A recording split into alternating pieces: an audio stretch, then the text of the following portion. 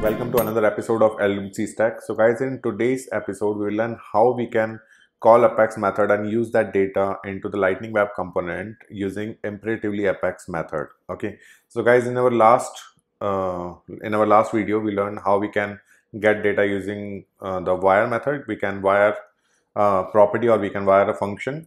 So guys, the imperatively method is the third method that can be used while getting the data from Apex to the Lightning Web component. And this method, guys, can be used whenever you are having a point of action for a method. Let's say if you are having a click of a button in which you just need to load the data. So in that case, you can use the imperatively method. So just based on your requirement, you can use different methods as per the requirement. Sometimes maybe you can for simple results, you can use wire to a property method. For some processing, you can use wire to a function method, or for some controlling click to call actions, you can use the imperative methods to get the data. Okay, guys, there's one more thing that needs to be modified while using imperatively methods. The cacheable true is not required while using imperatively methods, because in those methods the data will be load each time whenever you will click on that button. Okay, so in that case we won't be using any cache data, so you can skip the cacheable true method into the imperatively calls. Okay, so guys, in today's example we will be creating an imperatively method and we'll be creating a lightning component in which we'll be getting the data using the imperatively method. Okay, so guys, we will be basically modifying the component. So this was the last component we created. It was the wired with function. So we will be modifying this component, guys. Okay, so let's create a new lightning web component first. Okay, let's name it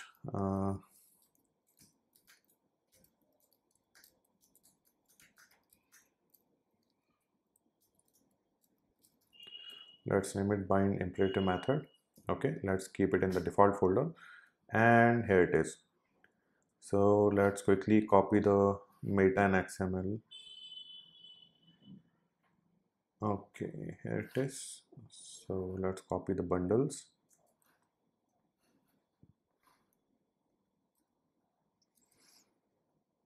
Okay, now we will have the HTML first.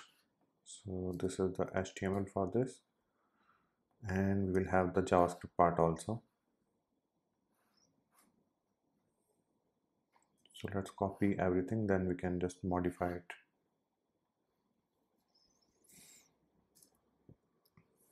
Okay, we are not having get account list here, so we have to copy the get account list also. Here it is. So let me just copy and paste it.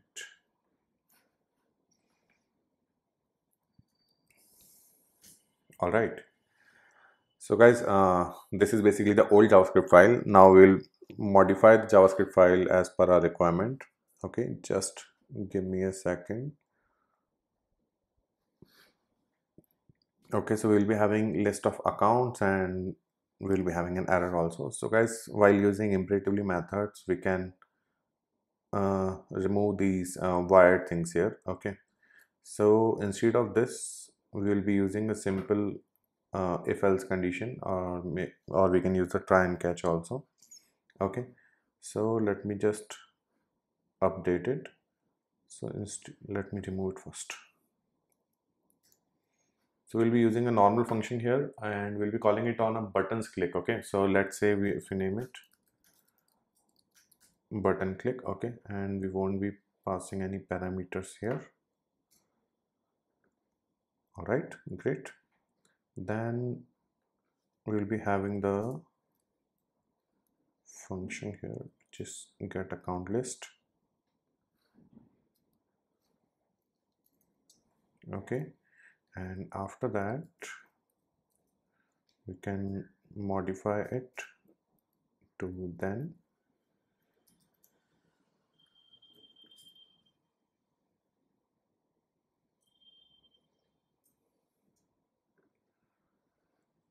All right, and this looks fine. So here it will be result.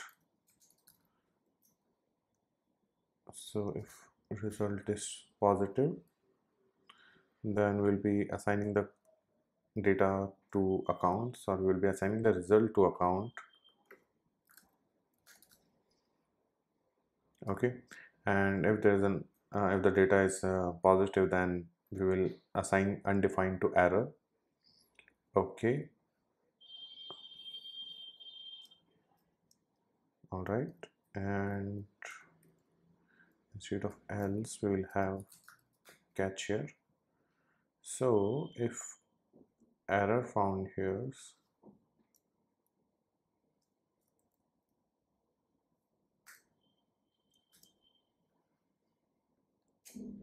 in that case we will assign the error into the error, and we will be having the undefined in the data. Okay, so let's just close it.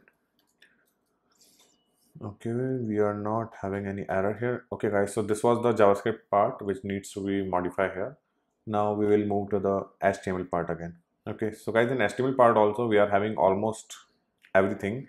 So we just need to add a button here above the list, and on the click of that button we will just load that list.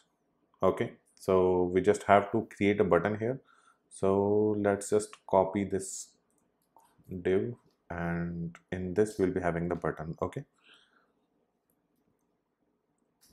all right, so let's have a lightning button.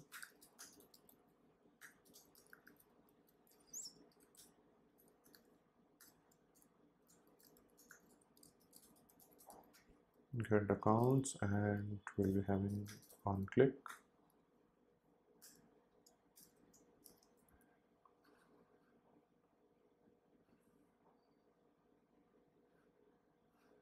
The function was button click, so we will have button click here, and that's it. We are good to go now. So guys, what will happen here, whenever we will click on this button, so it will just call this JavaScript function button click, and in this JavaScript function we are just getting the data from the account apex. Okay, and we are already having that controller here. All right, so let's deploy this quickly. Deploy source to org. Okay, and yes, it is deployed without an error. Okay, let's edit the page.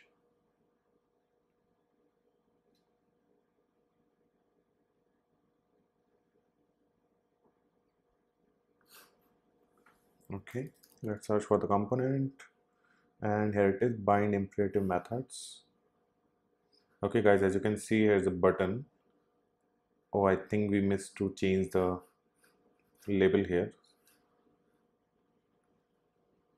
I personally feel guys, this is the worst part of using VS Code while creating lightning web component. I mean, you know, if you missed something, so you just have to make the changes and then you have to deploy it again. Like, you know, earlier while I was using the developer console, so in developer console you just have to save the file and you can just reload the page to get the data, but you know, here you have to deploy it every time.